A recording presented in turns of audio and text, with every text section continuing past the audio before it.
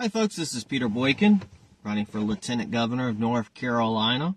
I also run the website GoRightNews.com, and as well as I'm running for office, you can go to PeterBoykin.com. So, welcome to this new week in Joe Biden's America, where the unexpected continues to redefine our norms. First and foremost, a round of applause to, let me forget the name right, but Cyanus Palacocas, Miss Nicaragua, for clinching the coveted Miss Universe 2023 title. And yes, let's take a moment to appreciate the fact that she is indeed a biological female. It's a sign of the times when such clarification is needed, considering the recent participation of two gentlemen in this year's pageant. A decade ago, this wouldn't even have raised an eyebrow. But here we are, navigating new territories of inclusivity and identity. In the world of political shifts and notable events, we mourn the passing of Rosalynn Carter, the indomitable wife of former President Carter, who gracefully impacted American society for 96 remarkable years. Her legacy will forever resonate in the fabric of our history. Meanwhile, in the Lone Star State, Texas Governor Greg Abbott has thrown his support behind the one and only Donald Trump. No surprises here, considering the political landscape. Speaking of political landscapes, let's cast our gaze to the 1975 when Ronald Reagan announced his presidential bid. A pivotal moment, indeed, in the tapestry of American politics. And let's not forget the current GOP dynamics, where Trump's dominance remains unshaken, commanding a towering 58.9% average in the primary polls. DeSantis and Nikki Haley trail behind at 14.4 and 10.7 respectively. The numbers paint a clear picture of the continued influence of the former president in shaping the Republican landscape. Moving along. This week,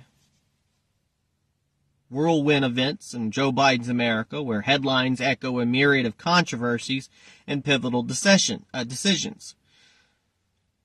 Continuing on, first off, a Colorado judge's ruling set a tone, allowing President Donald Trump's potential appearance on the 2024 ballot, thwarting the efforts of leftist activists who sought to remove him using the 14th Amendment grounds.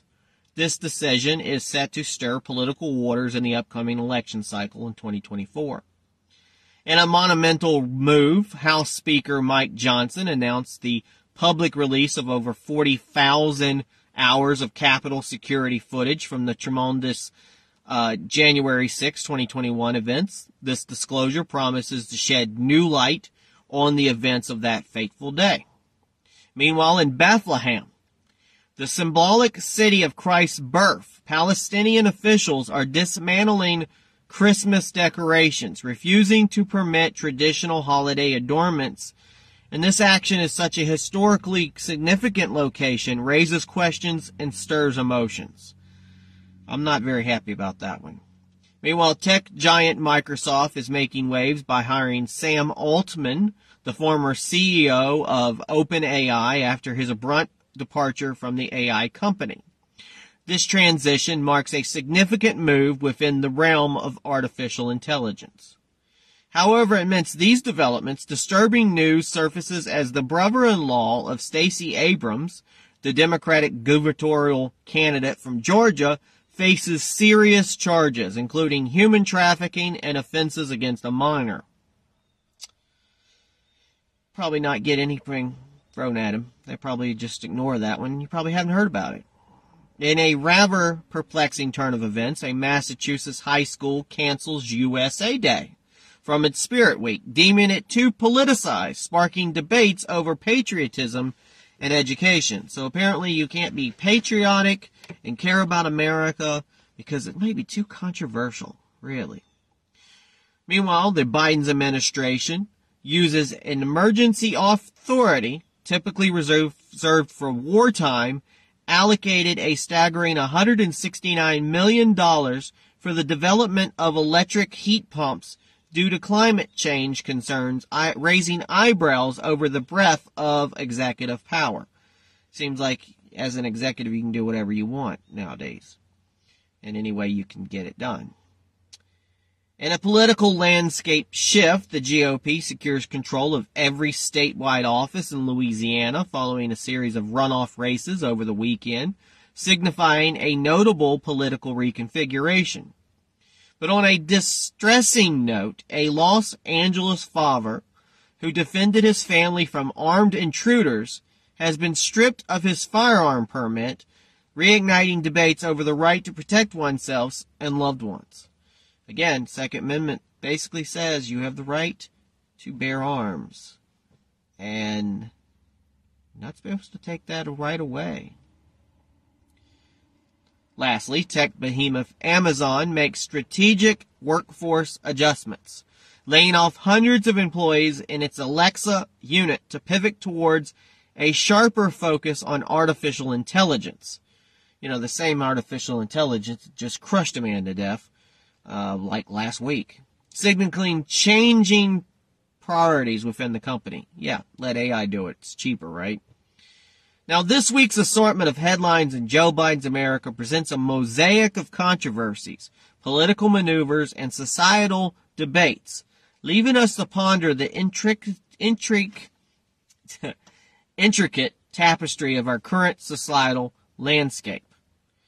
So this week, in Joe Biden, so far, we have witnessed a blend of progress, remembrance, and a constant ebb and flow of political tides.